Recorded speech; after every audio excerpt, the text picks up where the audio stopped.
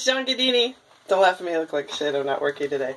Hey, everybody's doing a Dremeling video, a nail video, and I'm going to use Skosh, because she's my little 14-year-old pom, and she is, not only needs to be groomed, but she is 14, and I know you can't tell.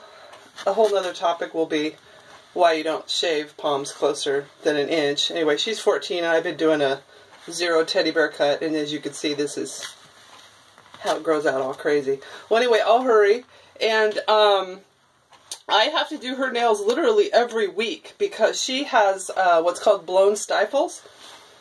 She has no kneecaps. If you took an x-ray of her, the ball is flat and it's not in the socket. So she gets along really good, but I have hardwood floors. And I'm also 6 foot tall, have huge man hands, and this is how I do toy breeds. And of course, she's exceptionally perfect.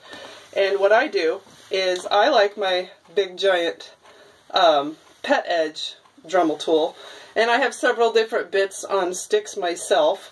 And what I do, I love this thing because it's so powerful, but I hold a lot of the toy dogs like a baby because I just find they're better and they go submissive faster. And some dogs are butt heads. But what I do, I don't know if you could tell, I'm not close enough to the video, but I don't file or anything. I let the Dremel do everything. I rarely even clip, especially my 2 and 4 weeker dogs. And I grind hers back to the quick.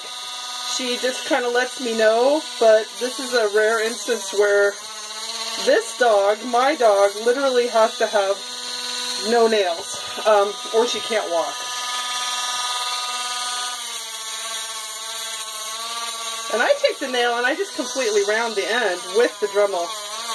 Oh, she got a chunk of sap in there! I live in the woods. I am going to do her a prince tail. I have a wonderful purple dye called Punky Color, and I'm going to do her tail purple and carve a purple heart in her soon. And she's a trooper.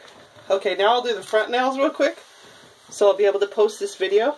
And what I do is I have my hand around the rib cage, not squeezing whatsoever. Oh, I wanted to show you my other Dremel tool.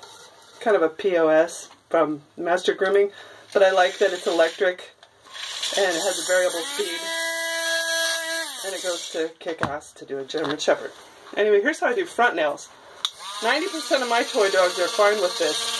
Yes, I have acrylic nails. I'm trying to save them. Once in a while I ding them up, but what I do is I just take my thumb, pull the hair back, and do my little rounded thing. Take my finger, check it.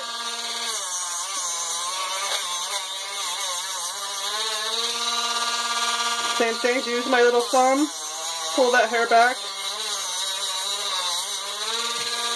And I'm pretty talented, so I just grab another foot. I'm still supporting her under her armpits. She's completely relaxed. Of course, my dog is perfect, huh? But most of my toy dogs, especially your butthead chihuahuas, I just find it's easier for me to hold them. Plus, like, this dog has bad joints. I would never, ever, ever put her on a table and pull her leg out. Anyway, just wanted to share that with you. Bye.